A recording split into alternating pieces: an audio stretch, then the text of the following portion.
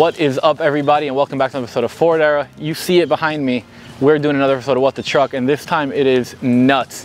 Justin, what the truck is this? This is my trucking awesome 1974 C-750 Camelot Cruiser coach. That is a mouthful.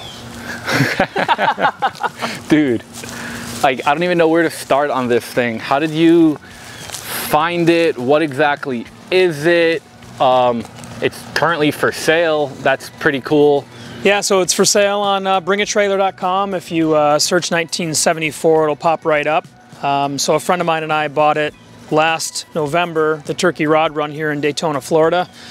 And we both, without knowing it, walked by it, fell in love with it, and had a conversation about how we wanted to buy it. And we ended up, instead of bidding against each other, said, why don't we just partner up on it and we'll buy it together, and that's what we did. So we've had it for about a year and a month and have had a couple cool little parties and get-togethers, and dude, took it on a little road trip. And it is so rad. Yeah, I mean, it's 100% original. All the like everything is hand painted.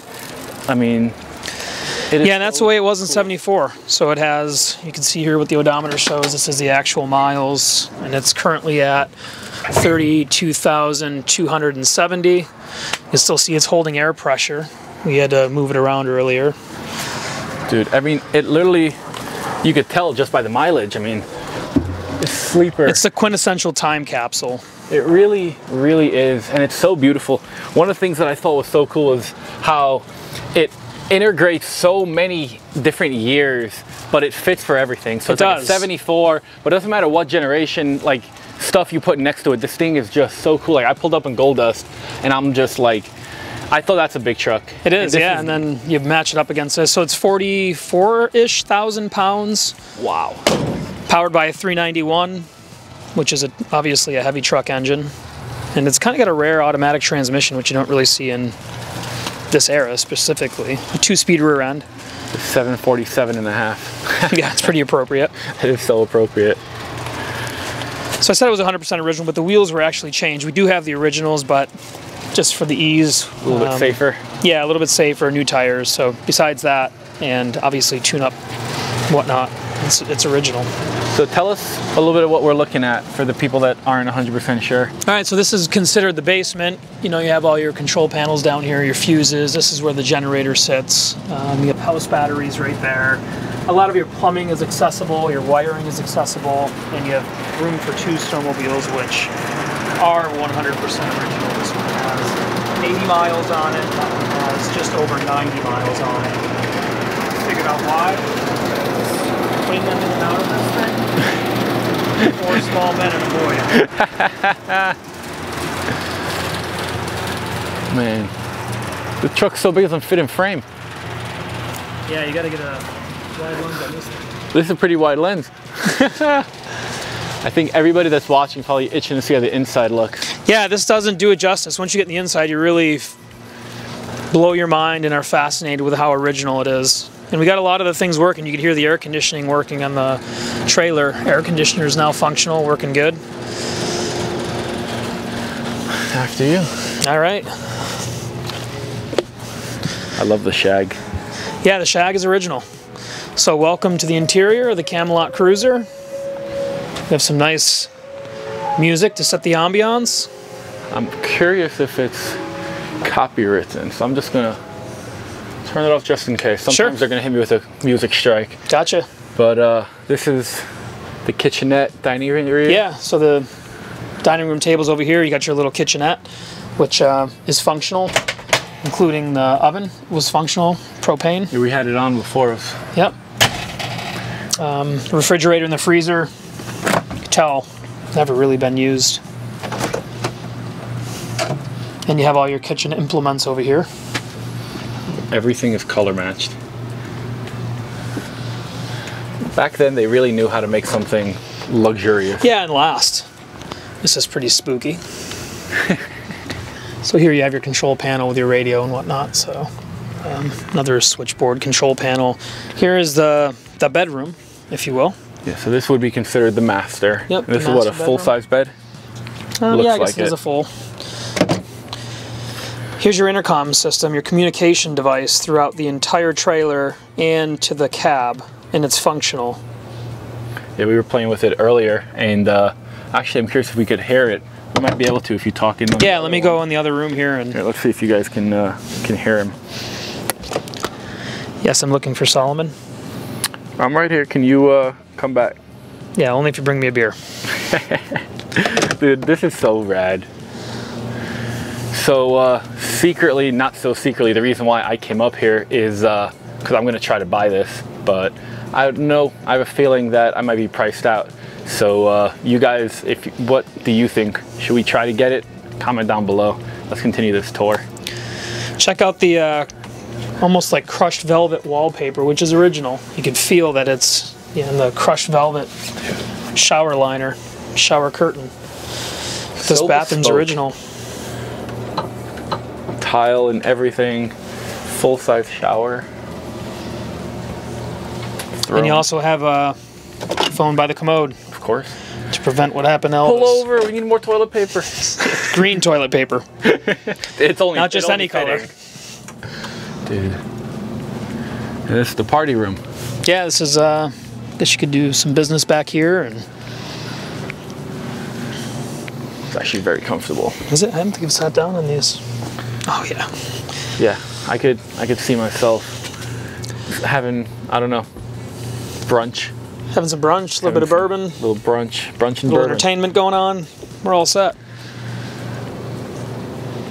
Looks like Michael J. Howlett was trying to get governor of Illinois at one point. Yeah, so he used this as his campaign rig and lettered it up appropriately. One of the things that I would love to show some of the people is all the paperwork that you had for this. Sure, a couple cool things too I want to point out before we get there is yeah. It's got pocket doors, which probably haven't been opened up since 1974. But get some privacy in here. Yeah, you get some privacy. Oh, you got all kinds of... Oh, and this is cool too. I saw this earlier. You have your little vacuum, if you will. Sweeper, I think they call those. And then some implements in here for another high-powered vacuum. Heck yeah. But all the linen is still pretty much untouched. Dude, the lion, that is rad. All of them are lions. I didn't even realize that till just now. Yeah, I know, some cool touches. The more you look, the more you see. There's some pretty cool stuff in there too. Oh, heck yeah. Yeah, dude. This truck's where it's at. So this is the original brochure, which is really cool. These are like they were just printed. Okay. Wow. But they're not. They're from 1974. These are the original brochures, but they look so crisp. But it shows the 3 off. There's 3 of them built, and this, from what we can gather, is the 3rd. Wow. So many options. They just let you do whatever you want. Yeah. And this is a pretty cool history. Like this shows an itinerary. This is in 1984. Kind of goes through whatever they were doing at that time. The spotlights. This is a newspaper article. Spotlights Dick Elder, who did the conversion on these. Wow. Like these were made by Elder & Co., right? Yep. Correct, yep. Wow. And you know the city that they were built in. I thought that was so funny. Skokie, Illinois. That's where my wife's from. If that's not a sign, I don't know what is, folks. When I called you, I said, hey, I'm going to try to buy this thing. Can I come look at it? Of course. You were like, not only can you come look at it, we can make a video. I'm sure. Like, let's do it. And there's a lot of stuff that I haven't really gone through here, which is pretty fascinating. I mean, a lot of punch cards for what? Not totally sure, but it's appropriate for this rig for some reason. June 75 Family Motor Coach and Magazine. Just a lot of history. Oh, wow. And it really has sat up until, the last few years it's been discovered, and then in the last year and a half it's been brought up to speed mechanically to be used. So, tell some of the people that are probably curious a little bit about the mechanics on it, like every single thing's been gone through. What's the last time you road tripped it? Like, yeah, so the last road trip we took would be, I guess, in December of 21. So it's been a while. We've both kind of been busy and haven't had a chance to really get it out. But prior to that, in November of 22, it took a road trip in from Ohio down to Daytona, Florida to the rod run. So it, you know, it got its exercise on that trip. And then Bill and I, who's my business partner on this unit, we drove it from Daytona Beach, Florida to Osprey, Florida, where it is now. And that was a pretty good road trip, 300 plus miles. And then we took it down to another local event that we had just to kind of show it off. So it's had, you know, 1,500, 1,700 miles in the last year and a half, which is pretty impressive, and no mechanical hiccups. There were a lot of things that were done to bring it up to speed, so we didn't have any issues, and fortunately the guy that we had bought it from did all that, so we didn't really have to do much mechanically ourselves. But it's to the point now where if someone wanted to jump in it and brave enough to drive it somewhere, it most likely would make it. I'm excited. I'm excited to see what it does. Hopefully we'll be able to do something with it, and if not, you guys make sure head over to Bring a Trailer. Check it out. Just type in 1974 C750. It's the only one on there. Anywhere else for them to get a hold of you? Or yeah, so my business name is Krobs Classics. You can contact me with a simple Google search, KROBS, Classics with a K, and my number will pop up. Awesome.